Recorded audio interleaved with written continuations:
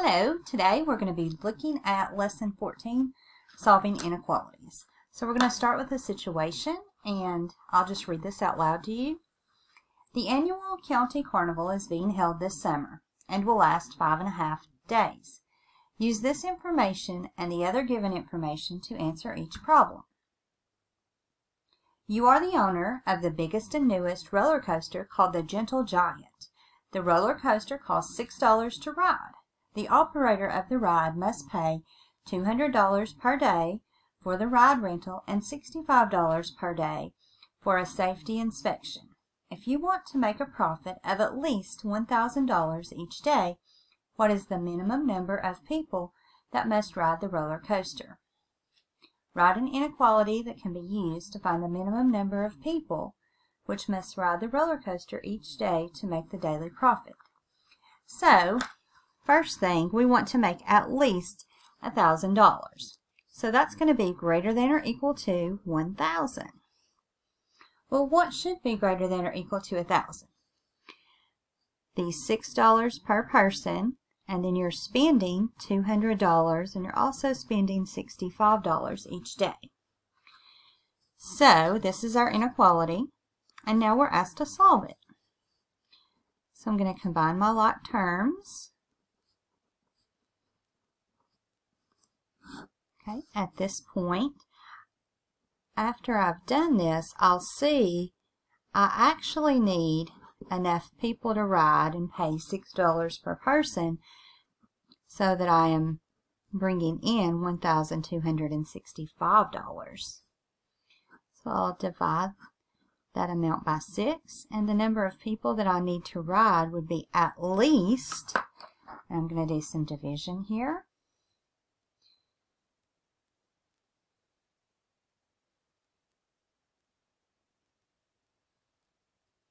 Let me show you what's happening when I try this. 1265 divided by 6. So I'm getting this, looks like crazy number, but I have to think about what am I dealing with here. So I can write down my exact answer, but I'm dealing with people. I'm talking about people. So in order to make enough, I would need at least 211 people, because if I only had 210 people to ride and pay, that would give me $1,260. And remember, I need at least 1,265. So I have to have at least 211 people.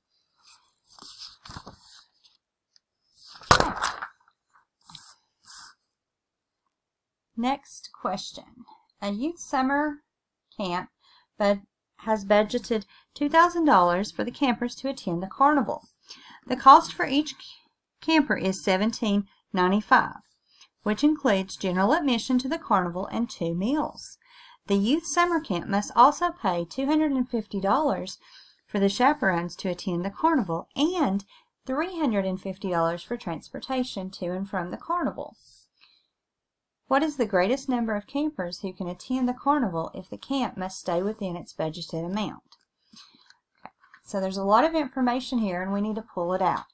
So they have budgeted $2,000. They could spend exactly $2,000, or they can spend less than $2,000, because you can go under budget, but you can't spend more money than you have.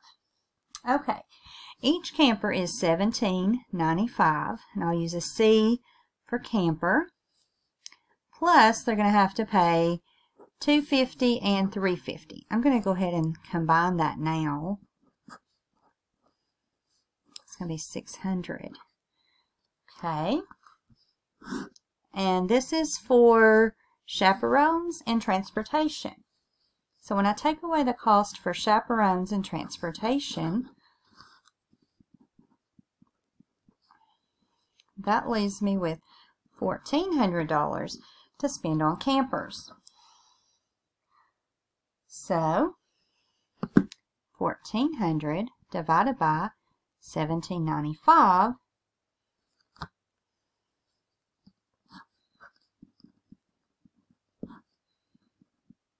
because $17.95 was the cost for one camper. I can have 77.99 campers or less. Okay, can I have 77 campers and stay in budget? So let's think about it. Whoops. 17.95 times 77. Okay, plus the 600. Okay, that's under my 2,000, so I'm in budget there. What if I did 78 campers though? 17.95 each plus the 600. Look at that. I'm just a tiny bit over. I'm 10 cents over. But that 10 cents is enough for me to be over budget. So that is not acceptable. The meaning there is, I'm going to interpret it. What is the greatest number of campers? So, the greatest number of campers who can attend the carnival is 77. Because 78 puts us over that limit, so that's not acceptable. Now we have one more question about this carnival. The carnival owner pays the owner of an exotic animal exhibit $650 for the entire time the exhibit is displayed.